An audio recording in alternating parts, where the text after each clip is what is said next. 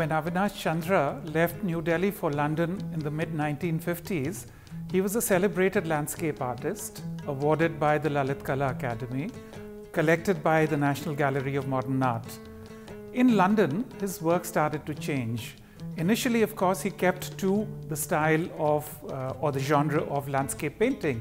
But the landscape itself started changing. It started becoming more bulbous. It was within those circular forms that the city found some kind of an imaginative capture.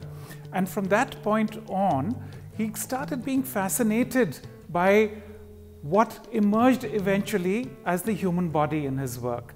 The initial foray into painting human beings, and this was his first attempt to create figurative works of art, was parts of the human body itself.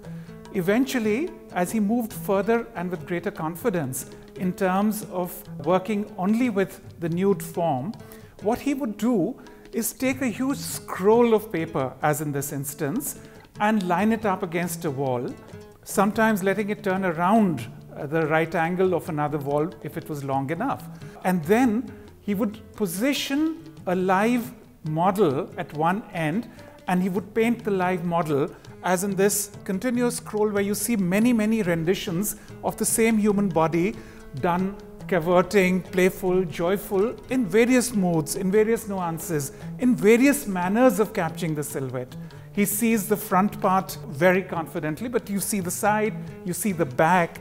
There's a playful nature, an element of a great sense of joy that he brought into this capture of what we call humanscapes. If you look at it, he's used the same single tone for this extensive work. All that he has at his command is his pen and his inks. He's been able to create an evocative mood. Not only are the figures full, you'll see that he's filled up the void in many of these areas with just limbs or parts of bodies. So you'll see torso in some portion, you'll see just the lower limbs in other parts, you'll see the genitals explored with and created in a fairly dynamic, creative manner in a process which in the 60s would have shocked many of his viewers.